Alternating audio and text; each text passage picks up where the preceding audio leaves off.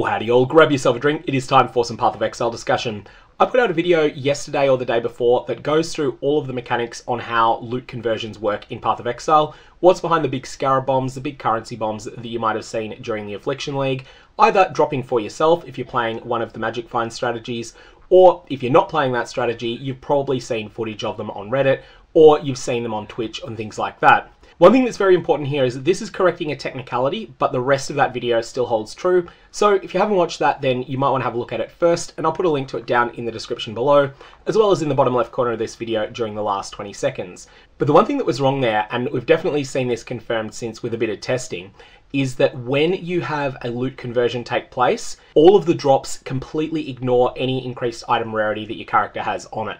So for instance, if you've set up Venter's Gamble, you've set up increased item rarity support and things like that, that is going to result in you getting more unique items in normal gameplay. But when you get one of these conversions, your increased item rarity as a player stat is going to be treated as 0 for the purposes of that particular loot explosion. Now, in the context of the Affliction League, this isn't all that important. The scarab bombs that are happening are coming mostly from monster rarity being really high, and monster rarity is the key stat that is the one that makes these loot explosions so big. The numbers provided by player item rarity, while they're significant, they're very small in comparison to the amount of increased item rarity, or actually more item rarity, that you can get through the Affliction League mechanic. Now, on top of it being player item rarity that is not applying here, there's also a small bonus to item rarity that occurs during party play.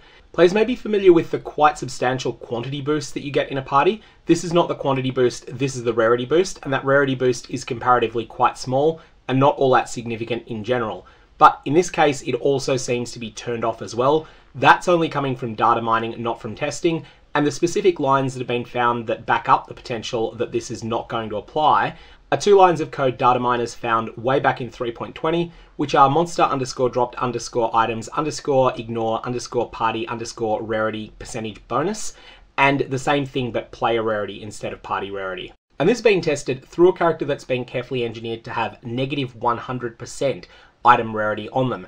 This is being done through the use of poorly rolled Venter's Gambles, poorly rolled Arumvaraxes, and other items like that provide nerfs to item rarity. When you've got minus 100% rarity, anything you've got that has different rarity tiers, so for instance if a chess piece drops, that chess piece could be scoured, it could be magic, it could be rare, it could be unique, all of those items will always drop as scoured items, with the exception of items that drop as part of a monster conversion. So for instance, if you have minus 100% player rarity on your character, and then you get one of the quite common conversions that corrupts every item that drops, you can get a magic item that drops with a Vial implicit on it. If you get a currency conversion, then instead of getting very mundane currency items, you get things like an Orb of Regret that appears to normally be something that would be replacing a rare item. So that's a correction to the previous video. Venter's Gamble's increased item rarity stat will not make your loot conversions any better than they otherwise would have been. Venter's Gamble's increased item quantity stat will make them better, and also Venter's Gamble's increased item rarity stat will make it, for example, more likely that a Mage Blood drops for you from a normal monster, although that's still very unlikely, but it will not assist you in getting more and better scarabs. And for what it's worth, it appears from, again, looking at some of the historical information that's been found by data miners, that these changes were made between Calandra League and Sanctum League. Anyways, that's all I got for today. May your Valorbs have interesting results, and may you have the 2024 you deserve.